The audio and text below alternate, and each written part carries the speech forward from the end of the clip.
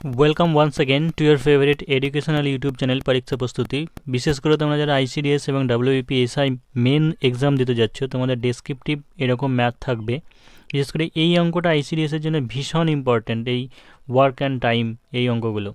তো দেখো প্রথম অঙ্কটা কি আছে যে 400 জন 400 men works 9 hours a day and completes 1/4 of the work in 10 days. How many additional men are required to complete the remaining work in 20 days when the work is carried out for 8 hours day? অঙ্কটা বলেছে কি যে 400 জন লোক 9 ঘন্টায় একদিন কাজ করলে 1/4 কাজ করে 10 দিনে। তাহলে কতজন অতিরিক্ত লোককে নিয়োগ করতে হবে যদি বাকি কাজটা 20 দিনে করা যায় এবং প্রত্যেক দিন যদি 8 ঘন্টা করে কাজ করে। আমি তোমাদের বাংলাটা ট্রান্সলেটটাও করে দিলাম।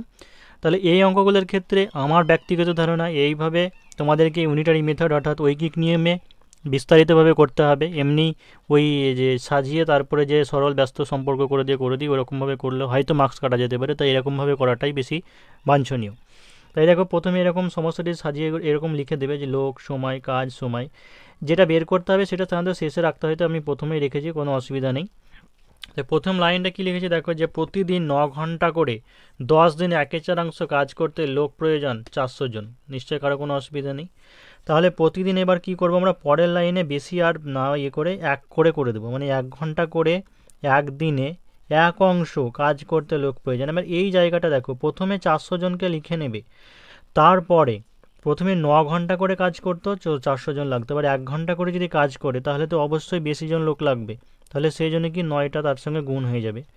এবার আগে 10 দিনে কাজ করতে, এখন 1 দিনে করছি, লোক বেশি লাগবে, তাহলে 10টা গণিত হয়ে যাবে। তারপরে দেখো যে 1/4 কাজ করতো, এখন 1 অংশ, 1/4 থেকে নিশ্চয়ই 1 অংশ বেশি হয়, সেই জন্য কী হয়ে যাবে গণিত 4, মানে সবগুলোই উপরে গণিত হয়ে গেল। এবার পরেরটাতে কি করব যে প্রত্যেক দিন 8 ঘন্টা করে কাজ করছে, আর এখন দিন কত হলো 20 দিন হলো, আর কাজ এখন কত হয়ে গেল 3/4 হলো। এবার দেখো আগে যতটুকু ছিল ততটুকু আমরা লিখে নেব, তারপরে এবারে তখন কি 1 ঘন্টা করে কাজ হচ্ছিল, এখন 8 ঘন্টা করে, তাহলে লোক কম লাগবে, সেই জন্য বাই দিয়ে নিচে 8 হলো।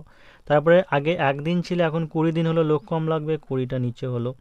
আগে 1 অংশ ছিল, এখন 3/4 হলো, মানে কাজটা কমে গেল, তাহলে কি লোক কম লাগবে, সেই জন্য কি গণিত এখানে 3 হলো উপরে আর নিচে 4 হলো। এবার এই কাটাকুটির ব্যাপারটা সাধারণত কি হয়, ডিজিটগুলো কাটার নিয়ম নেই, মানে ডিজিটগুলোকে কাটতে হয় না, তবু না কাটলে বোঝা যাবে না বলে হালকা করে কেটে দেবে। 10 নিচে 2 থাকলো, তাই তো 8, এখানে 50, এটা এই 4টা কেটে দাও, আর এইখানে যে 2টা থাকলো এখানে 25 হলো। তাহলে দেখো যে 3 25 75, 75কে 9 দিয়ে গুণ করলে হচ্ছে তাহলে হচ্ছে 675 জন।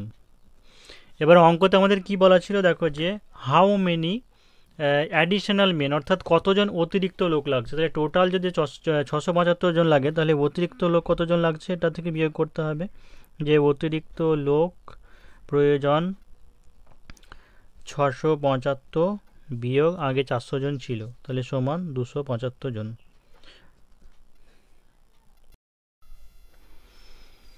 দেখো 2 নম্বর অঙ্ক যে এ tedder bought 2 horses for ₹4,900. He sold one at a profit of 15% and the other at a loss of 19%. If the selling price of each horse was same, find the cost price of each. মানে 4,900 টাকায় দুটি ঘোড়া কিনে একটিতে 15% লাভ এবং অন্যটিতে 19% ক্ষতি হয়, 19% ক্ষতি হয়, কিন্তু if the selling price অর্থাৎ দুটো ঘোড়ারই বিক্রয় মূল্যটা কিন্তু এক, তাহলে কস্ট প্রাইস অর্থাৎ কত দামে কিনেছিলে ক্রয় মূল্যটা বের করতে বলা হয়েছে। তো এখানে চলো ধরি প্রথম ঘোড়া ও দ্বিতীয় ঘোড়ার আমরা একটা ধরে নিই। তাহলে প্রথম ঘোড়ার মূল্য আমরা এক্স ধরলাম, দ্বিতীয় ঘোড়ার ওয়াই ধরলাম। এখানে 4900 বিয়োগ এক্স করলেও হতো আর একটা, কিন্তু আমরা এইভাবে করছি বেশি সহজ হবে। তাহলে প্রথম শর্তে আমরা তো লিখতেই পারি যে x plus Y equal to এইটা, তার কারণটা প্রথমে অঙ্কতেই বলা আছে দেখো যে দুটি ঘোড়ার ক্রয় মূল্য হচ্ছে 4900 টাকা। তাহলে এটাকে 1 নম্বর সমীকরণ দিয়ে এলাম। দ্বিতীয় শর্তে কী হবে, দুটো ঘোড়ারই কিন্তু বিক্রয় মূল্য সমান বলেছে। দেখো এখানে যে if the selling price of the each Wars same, তাহলে একটা ঘোড়াতে ওর কী হয় 15% লাভ হয়, তার মানে প্রথম ঘোড়াটার বিক্রয় মূল্য কত হবে x × 115/100 ইকুয়াল টু দ্বিতীয় ঘোড়ার ক্ষেত্রে কী হবে দ্বিতীয় ঘোড়া y × এখানে ক্ষতি হয়েছিল, তাহলে 100 থেকে 19 বাদ দিলে হচ্ছে 81, তাহলে এইটা হচ্ছে সমান দ্বিতীয় শর্তে, বা এই তলায় তলায় 100 যদি কেটে যায় তাহলে 115x সমান 81y, বা এখান থেকে আমরা করতে পারি যে x সমান 81y বাই 115। ঠিক আছে, এটাকে 2 নম্বর সমীকরণ। এবার যদি আমরা বলি যে x এর মান এই 1 নম্বরে পুট করে দেব, তাহলে x এর মান পুট করে দিলে এখানে x প্লাস y ছিল, তাহলে 81y বা 115 এটা হলো। তাহলে 115 লসাগু হলে 81y যোগ 115y সমান এটা, বা এটাকে যোগ করলে হবে 196y। এবার এটাকে তোমরা ক্যালকুলেশন করো। একা নিজের হাতে ক্যামেরা ধরে করা খুব কষ্টকর, সেজন্য দেখো যেহেতু ডেসক্রিপটিভে তাই অঙ্কগুলো এবার আমি তোমাদেরকে আগে করে নিয়েছি, এবার দিয়ে বলছি। দেখো এই অঙ্কের টাইপটা ভীষণ ইম্পর্টেন্ট, কিন্তু এটা একটু ভালো করে বুঝে নিতে হবে। দেখো যে monkey ক্লাইম্বস A 60 metre high pole, in first minute he climb 6 metre and slips down 3 metre in next minute, how much time is required by it to reach the top. এখানে দুটো জিনিস লক্ষ্য করতে হবে। কিছু অঙ্কতে বলে যে প্রথমে 6 মিটার উঠে তারপরে 3 মিটার নেমে যায়, কিন্তু এখানে সেটা কিন্তু বলেনি যে 60 মিটার থেকে উঁচু একটা পোলে উঠতে হবে প্রথম মিনিটে, অর্থাৎ ফার্স্ট মিনিটে সে 6 মিটার উঠে এবং পরের মিনিটে 1 মিনিটে সে 3 মিটার নেমে যায়।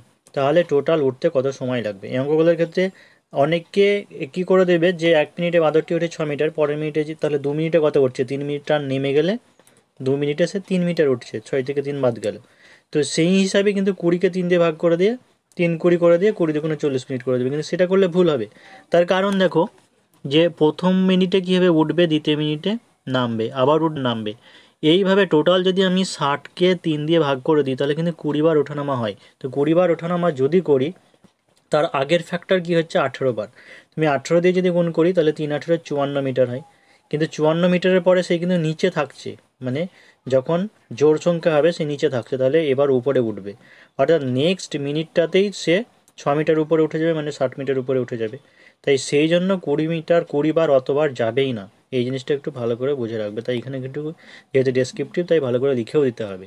তাই কিন্তু 3 গুণিত 18 অর্থাৎ 54 মিটার ওঠার পরে বাঁদরটি নিচে থাকবে এবং পরের মিনিটে উপরে উঠবে, তাই মোট সময় লাগবে 18 বার হচ্ছে, তাহলে দুবার করে মানে 18 গুণিত 2 মিনিট মানে 36 মিনিট, আর এদিকে লাস্টের যে 6 মিটার থাকছে সেটা 1 মিনিটে উঠছে, তাহলে 36 আর 1 টোটাল 37 মিনিট লাগছে। এবারে দেখো 4 নম্বর অঙ্কটা। 4 নম্বর অঙ্ক, এই লাভ ক্ষতি থেকে তো প্রফিট অ্যান্ড লস থেকে তো ম্যাথ থাকবেই। A man sold 2 TV for ₹900 each, on one of them he gains 10% and on the other be losses 10%, on the both what is his gain or loss। অর্থাৎ দুটো TV সে বিক্রি করে 900 টাকায়, প্রত্যেকটা 900 টাকাতে বিক্রি করে, একটাতে সে 10% লাভ করে, অন্যটাতে 10% ক্ষতি করে। তাহলে টোটালটাতে one the both what is gain R loss, তাহলে তার টিভি বিক্রি করে কত লাভ বা ক্ষতি হলো। এখানে কিন্তু পার্সেন্টেজে বলেনি, শুধুমাত্র কত টাকা লাভ বা ক্ষতি বলেছে। তো প্রথম টিভির ক্ষেত্রে দেখো, প্রথম টিভির ক্ষেত্রে যেহেতু বলা আছে যে 10% লাভ হয়, অর্থাৎ 100 টাকা যদি ক্রয় মূল্য হয় তাহলে বিক্রয় মূল্য তো 110 টাকা হবে, কিন্তু এখানে বিক্রয় মূল্যটা বলা আছে, ক্রয় মূল্য বের করতে হবে। সেই জন্য ঘুরিয়ে লিখে দেখি যে 110 টাকা বিক্রয় মূল্য হলে ক্রয় মূল্য 100 টাকা, এটা প্রথম টিভির ক্ষেত্রে। আর 1 টাকা হলে 900 টাকা হলে ক্যালকুলেশন করলে হবে দেখো 9000 বাই 11। তেমনি দ্বিতীয় টিভির ক্ষেত্রে কী হয়, ক্ষতি হয় বলেছে, তাহলে 100 টাকা যদি ক্রয় মূল্য হয় তাহলে ক্ষতি নিশ্চয়ই 90 টাকা হবে, তাই টিভির মূল্য 90 টাকা, বিক্রয় মূল্য হলে ক্রয় মূল্য 100 টাকা, 1 টাকা হলে আর 900 টাকা হলে দিয়ে এটা ক্যালকুলেশন করলে দেখো 1000 টাকা হবে। তাহলে ক্রয় মূল্য কত হচ্ছে, এদিকে 1000 টাকা আর এদিকে হয়েছিল 9000 বাই 11, এই দুটো যোগ করলে হবে দেখো ফ্র্যাকশানে আসবে 1818 দশমিক কিছু একটা আসবে, সেটা না লিখলেও চলবে। আর মোট বিক্রয় মূল্য 900 টাকা করে বিক্রি করে, তাহলে 1800 টাকা হচ্ছে, তাহলে এটা থেকে বিয়োগ করে দিলে 18 টাকা হচ্ছে লস। এটা কিন্তু ক্ষতি হচ্ছে, দেখো ক্রয় মূল্যের থেকে বিক্রয় মূল্যটা কম, সেই জন্য ক্ষতি হচ্ছে। নেক্সট অঙ্কটা দেখো যে if the cost of 21 articles is the same as the selling price of 18 articles, what is the percentage of profit. অর্থাৎ 21টা দ্রব্যের যা মূল্য, ক্রয় মূল্য হচ্ছে 18টা দ্রব্যের বিক্রয় মূল্যের সমান, তাহলে কত পার্সেন্ট লাভ হচ্ছে। আমরা ধরে নিলাম তাহলে চলো যে 21টা দ্রব্যের ক্রয় মূল্য x টাকা, এটা লিখে দিয়েছি। তাহলে একটা দ্রব্যের ক্রয় মূল্যে x বাই 21, 18 দ্রব্যের ক্রয় মূল্য 18x বাই 21, তাহলে 18টা দ্রব্যের ক্রয় মূল্য বেরিয়ে গেল। ঠিক আছে, এবার তো এখানে তো বলাই ছিল যে 18 দ্রব্যের ক্রয় মূল্য যা 21টা দ্রব্যের বিক্রয় মূল্য তাই। তার মানেটাই কি হচ্ছে যে 18টি দ্রব্যের বিক্রয় মূল্য হচ্ছে এক্স টাকা। তাহলে এদিকে আছে যে 18টি দ্রব্যের ক্রয় মূল্য 6x/7 টাকা, তাহলে লাভটা কত হবে? এক্স থেকে এটা বাদ দিলে x/7 টাকা, তাহলে পার্সেন্টেজটা করে দেবে। আমি সাধারণত বলছি যে ঐকিক নিয়ম, ইউনিটারি মেথড এইভাবে করলে পরে পুরোটা একদম ঠিকঠাক অ্যাপ্রোপ্রিয়েটভাবে বোঝানো হবে, তাই এরকম ডিটেলসেই করবে। তাই 6x/7 টাকাতে লাভ এটা এরকম করে দেওয়া, দেখো 16.2/3% বা 16.2/3 টাকা উত্তর হবে। তোমরা অনেকেই বলেছিলে যে টপ 20 কিছু ফরম্যাট দিতে, টাইপ দিতে, সেই টাইপের ম্যাথ যেগুলো আসে।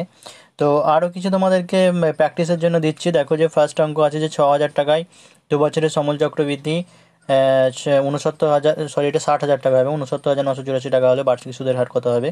এগুলো ইংলিশেও আছে, ইংলিশ ভার্সনেও আছে, তোমরা একটু দেখে নিও।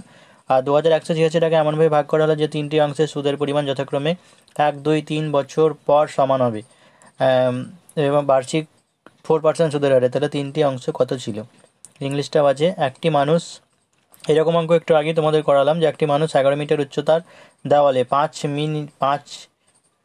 PM উঠতে, অর্থাৎ 5টার সময় উঠতে শুরু করে। প্রতি মিনিটে 1 মিটার ওঠে, কিন্তু পরের মিনিটে 50 সেমি নেমে যায়। এখানে একটু ভালো করে দেখবে, 1 মিটার ওঠে কিন্তু 50 সেমি নেমে যায়, তো কটার সময় লোকটি উঠতে পারবে? তারপর হচ্ছে এক ব্যক্তি 2টি টিভির প্রত্যেকটি 900 টাকা, একটু আগে যে অঙ্কটা করালাম এই অঙ্কটাই আছে এখানে। 5 নম্বর অঙ্ক আছে যে একটি ঘড়ি ধার্য মূল্য 400 টাকা, ধার্য মূল্যের উপর 25% ছাড় দিয়ে বিক্রি করলে তার 20 টাকা ক্ষতি হয়, তাহলে শতকরা ক্ষতির পরিমাণ কত?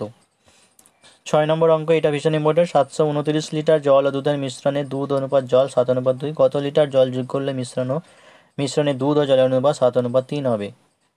7 নম্বর অঙ্ক, কোনো দ্রব্যের উপর 5%, 10%, 10% পরপর ছাড় দিলে সমতুল্য ছাড় কত হবে? দেখো তোমাদের তো আমি বলে দিলাম অঙ্ক যে কীভাবে তোমরা করবে, মোটামুটি একটা আইডিয়া দিয়ে দিয়েছি।